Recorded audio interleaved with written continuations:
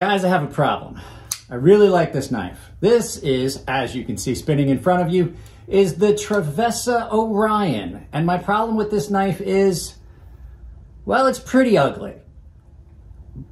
But I'm conflicted because it's overall a really good knife. So let's turn this around. Let's take a look at it from above. We'll look at the good points, the bad points, some specs, and I'll tell you what I really think about it.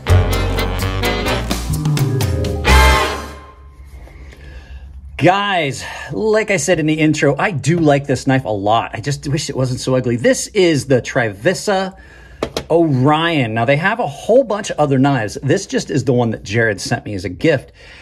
And as much as I like this knife, I have to say, it's pretty ugly. It looks like a sturgeon. So first things first, what we're going to do is we're going to put a spec sheet up over here so you can take a look at that. And then we're going to do some size comparison. We always do size comparison, even if it's an inch, like a first impressions video. So let's go ahead and pull up some knives. Your first one's going to be the Monterey Bay Knives, a slayback, only because it's just what was in my pocket. And I didn't have to go anywhere to get it. So you can see this is not a big knife, but it's also not tiny. This is a fairly good sized knife. So, you know, in comparison to the slayback, let's go ahead. Your next knife's going to be the Spyderco Endura 4, not a small knife at all. A lot of you guys should know that's a fairly large knife. And you can see just a little bit smaller than the Spyderco Endura 4. So, and always your final knife is going to be the Chris Reeves Sebenza Large 21, almost 1-for-1 in length on this knife. So you can see, I always use the Sebenza. In case you guys are new to the channel, I always use the Sebenza because that's a knife the majority of knife people and knife enthusiasts are going to recognize the size of because they've seen them or owned them. So let's get this out of the way and talk about this knife. All right, guys, let's talk about the good things about this knife because this is actually a really good knife. Sorry, jet coming over. Sorry about that, guys. Happens all the time. They got a new batch of pilots they're training. What I was saying is I really do like this knife despite the appearance, which we'll talk about later.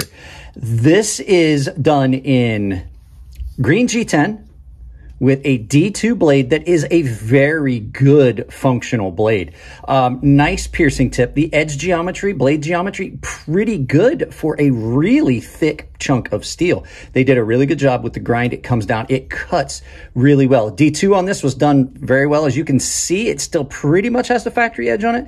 The only thing I did was after a couple uses, I honed it on an ultra fine ceramic to bring that edge back up and then stropped it. Ergos, for the most part, are stellar. You've got not just this really great blade shape that is very functional and cuts really well, but you've got a nice sized handle that is fairly contoured and is comfortable. I have to say I am a fan of the bigger, thicker handles. They allow you to use this knife and use it a lot without getting any fatigue. If you do a lot of cutting, you have to think about how much you're gripping. The smaller and narrower a handle is, the more you're going to have to grip down on it to maintain that grip. And this is a nice, big, thick knife.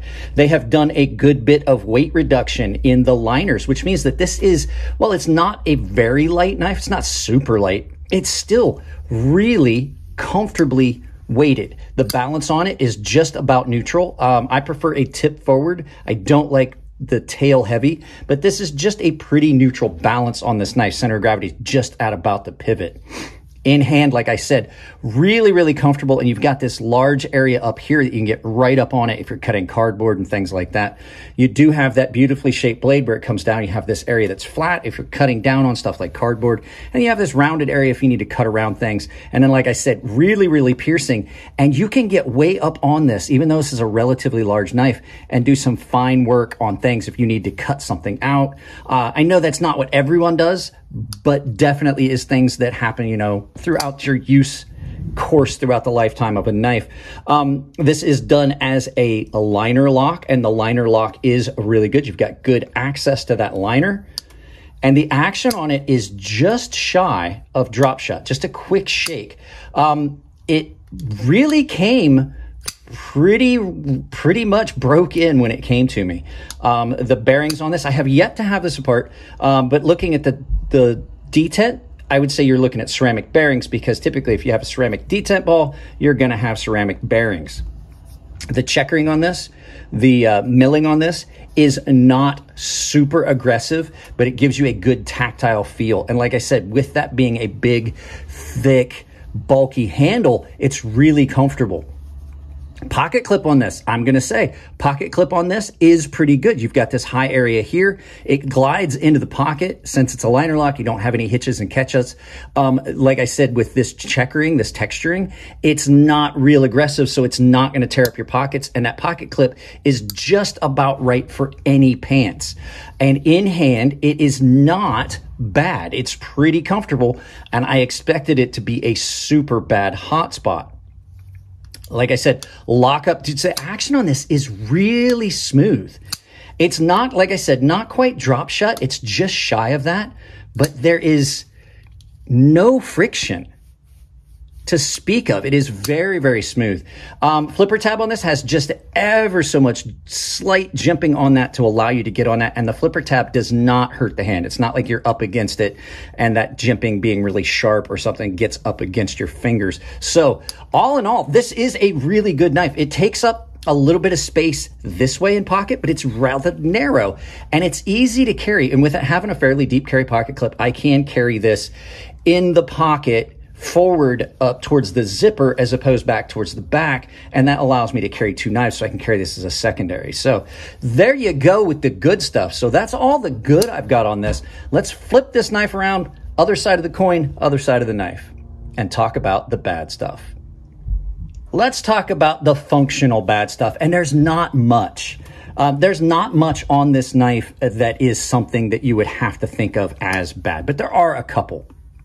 I talked about the ergos and I said for the most part, they're really good.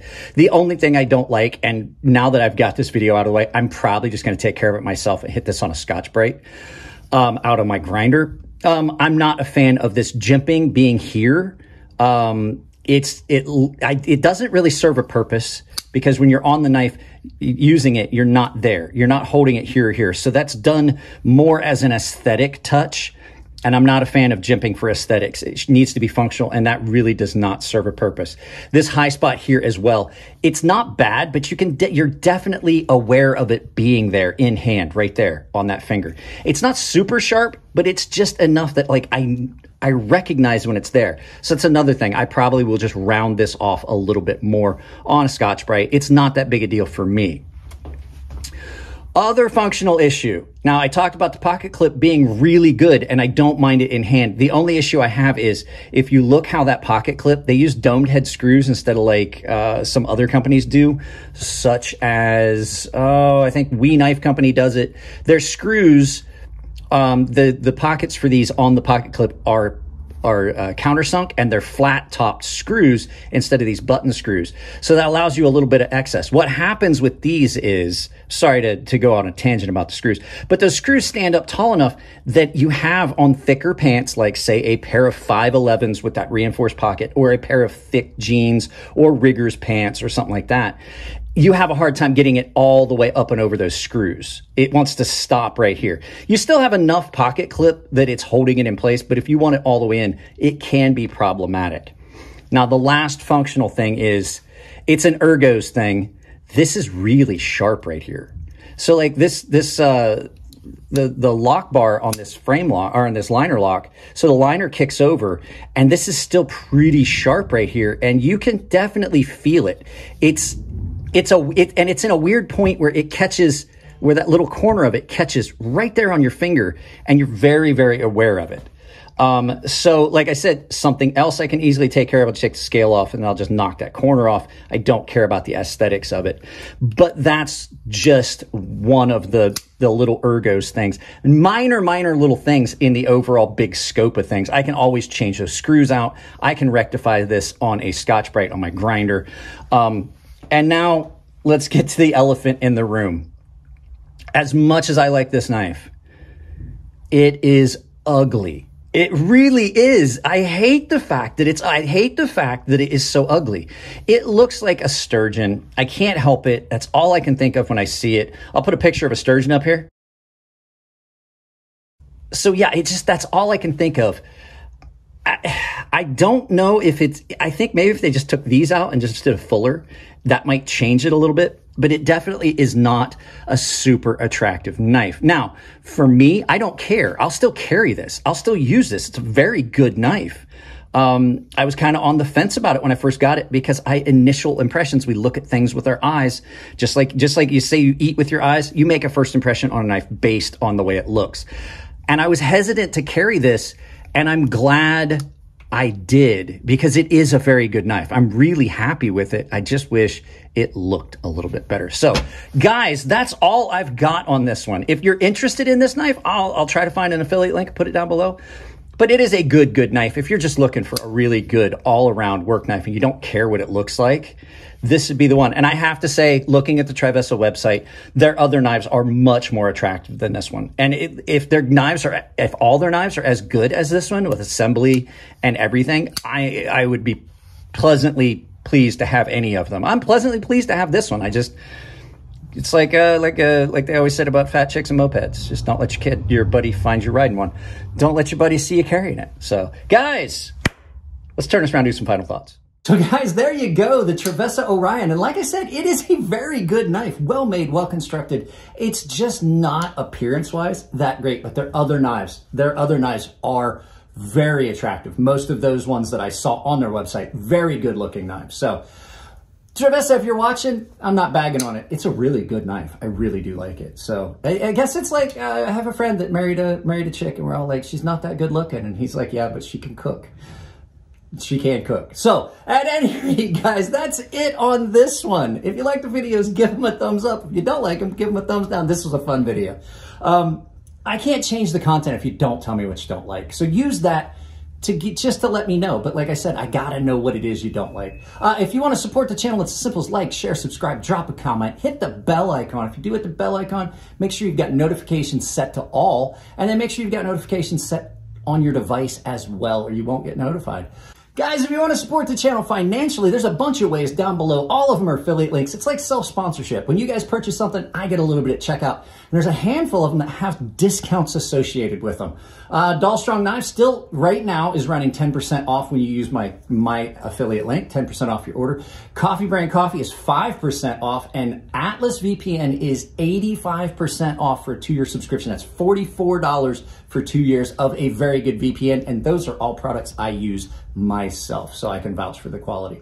Other ways you can do it, I have a membership down below. It is all tier-based. All of the members get access to my Gilded server, where we chat and hang out.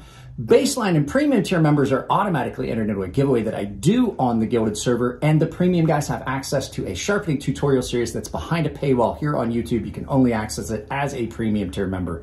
And the final way is I have a merchandise store over on Ember Shirt Code where I've set up a coupon code that will save you 10% at checkout.